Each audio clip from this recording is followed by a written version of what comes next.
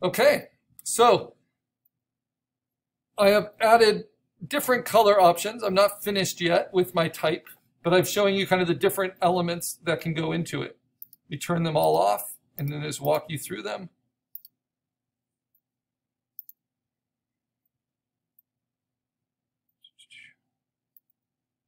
So first, I brought in my vector type. There it is. You can see it's a smart object layer. On top of it, I drew with my lasso a shape that fills in behind the clouds. And there's a little gap here. I can even just use my paintbrush on that layer and paint it in. And because it's got a layer style on it, that gives it this subtle rainbow gradation. You can see that layer style, the gradient overlay.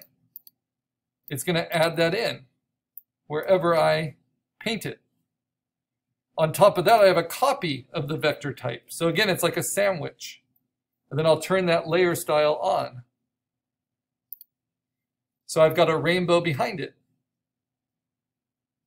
Turn that off for the moment so you can see. Now on top of my vector type copy, I selected with the magic wand and contiguous all the interior outline and highlight shapes, and I filled that with a white. I can add a layer style to that at any time. I can give it a color, I can give it a gradient, I can give it a different kind of gradient. But I think I want to keep it pretty bright, so let's maybe look at oranges. Let's try this kind of peachy one. And I can, of course, affect its opacity.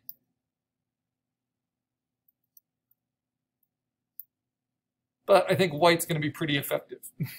So I'll make that really subtle. Next, I filled in the inside of these letter forms, right? So I can color those and play with those layer styles. I can make those different colors. Fill those with different gradients. Let's try a kind of a cream color. It can be a lower opacity with the gradient overlay. And let's try the basics.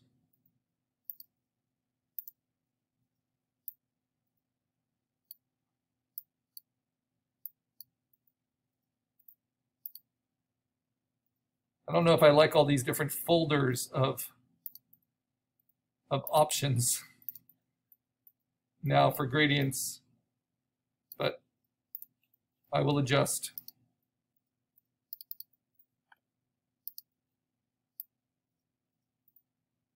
Just a whole lot of options. All right. And then on top of that, I have the nest. I just copied that part of the vector and then added, by duplicating it with Command J, I was able to add unique layer styles to that. I just have a stroke and a color overlay. I can always add to that. I can add a gradient.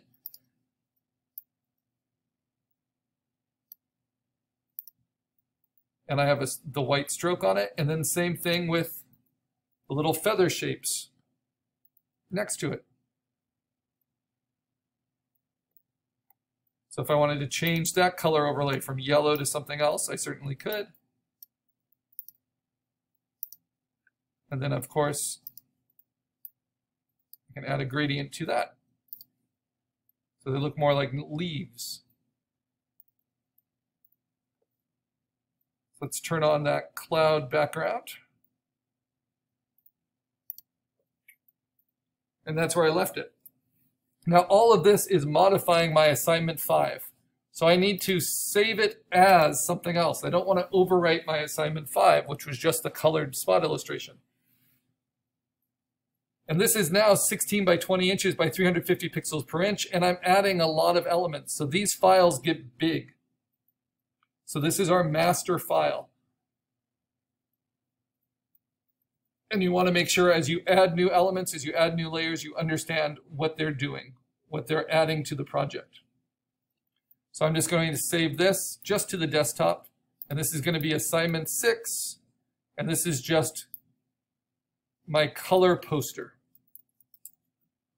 But it's going to contain all the vectors for the type and for the spot illustration, and then all the different coloring solutions and layer styles I use, both hand painted and controlled through the options of layer styles.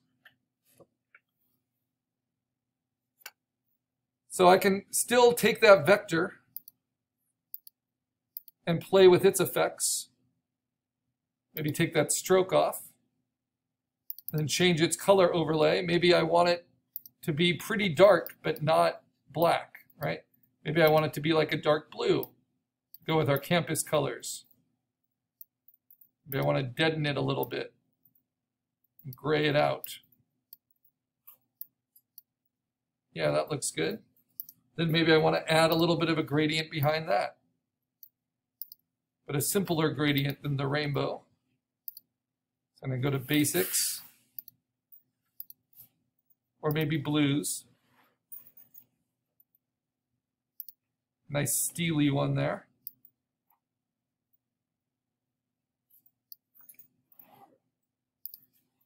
And these can be subtle, but you can always turn on and off these layer effects, right? So that's without the color overlay. That's just the subtle blue gradient.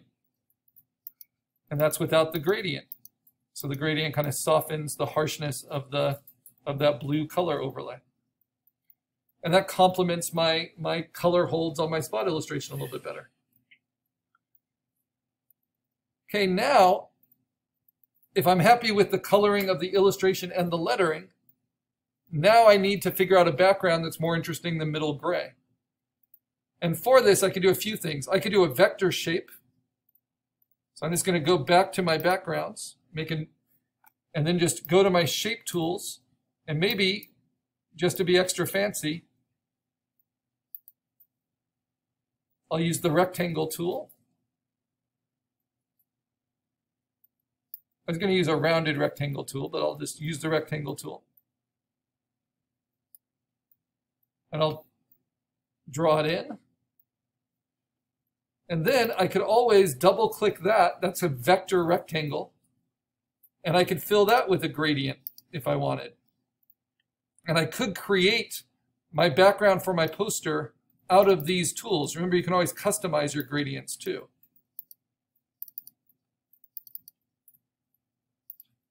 You can do all kinds of things. And maybe I want to add a texture to it. Play with the scale of that texture. Maybe pick a different texture.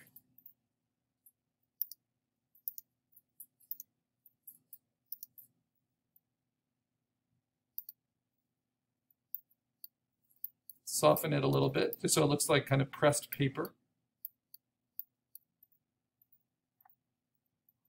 But I don't really love the emboss that gives. But you can see the preview there. There's all kinds of things. So I can play with it that way. Or I can go back to our compositing skills and just go to Google Images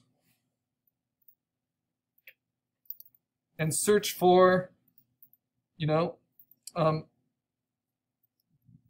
so I search for gradient sky poster background on Google Images.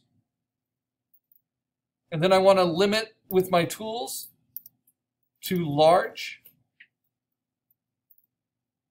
And because it's just a background, it's going to be soft resolution. So I want it to be large, but this is just the background of my poster. So I'm not as concerned about finding public domain versions of this, though we can also look for this, of course, on Pixabay. Because often there's a really great one, but it will have watermarks in it, and it becomes a pain to use. So let's just go to Pixabay. So in Pixabay, I say gradient sky poster background. Let's see what we get. We have to, because I haven't logged in, I have to scroll past the sponsored ones. So remember to log in to get the best out of Pixabay. Come on. Work. And you can just log in with your Gmail. Okay, now that I'm logged in, there's one image. This is called a halftone. And it's actually a vector. which is fantastic. I'm going to download that. Maybe that's an asset I'm going to use. I'm going to download it not as a vector graphic because I don't want to have to convert it to EPS to bring into Photoshop right now. I'm just going to download it as the largest raster file. So I'll simplify my search. I'll just say cloudy sky. Not in vector graphics, but in all images. I'm just looking for a texture to use for my poster. This one's pretty interesting. And I'll download the largest JPEG. Remember, there'll be at least 1,000 by 1,000 pixels. But what's great about Pixabay is they're free for commercial use.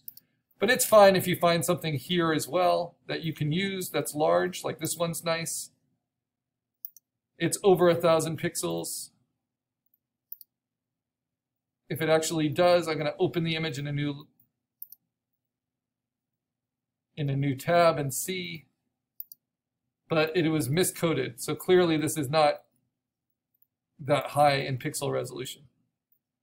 But even so, because we use these as just background textures, even if it's tiny, like that tiny, I can stretch it, and all that's going to do is soften it. So as long as I don't mind about it getting soft,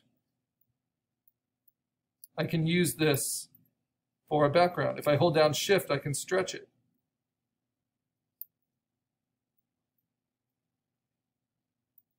So this is compositing in a background. And I'm just going to fill the whole 16 by 20 space with this.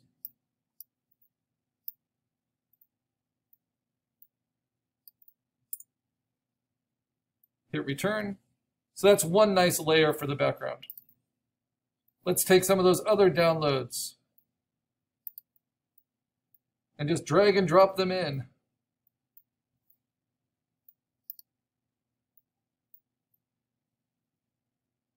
We don't want the background to be too busy, but we want it to be visually interesting. So I drop it in, it will come on top of the other.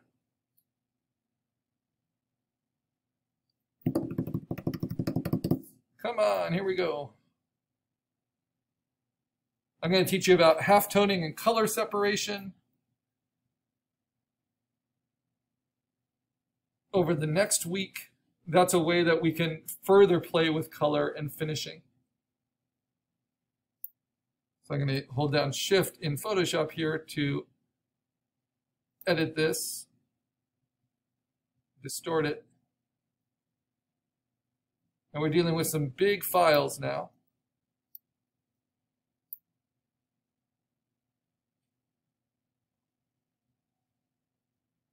But I like putting kind of the highlight right behind my spot illustration. But I don't like this color. So I place it, and then what do? I'm going to rasterize it so I can play with the color through direct adjustments. And I'm going to play with the color balance, maybe just the hue saturation. I'm going to take out a lot of that strong dark blue, because that's not what I'm looking for.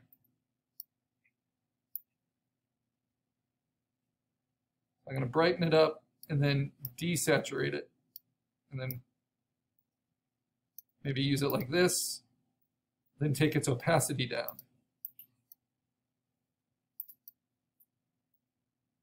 So that it layers on top of that gradient from behind.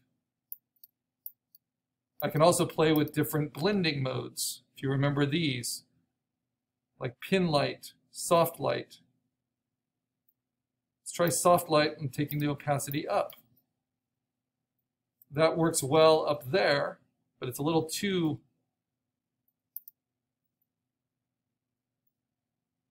basic. So I think I'll keep it on normal and then just take the opacity down on another layer. Yeah, it's pretty interesting.